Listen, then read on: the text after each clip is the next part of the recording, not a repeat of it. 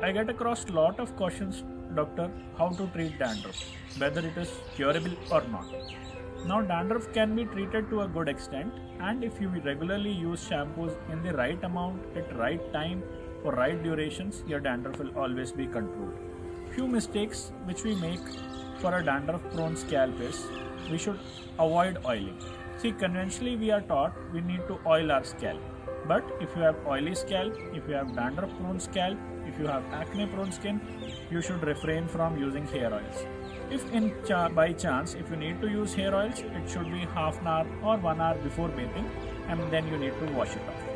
Secondly, using anti-dandruff shampoos mostly which contains ketoconazole, zinc pyrothene, and if your dandruff is too much you can use coal tar based shampoos, but they should be used on a regular basis. Like say washing your scalp thrice a week if you have dandruff should be a good choice.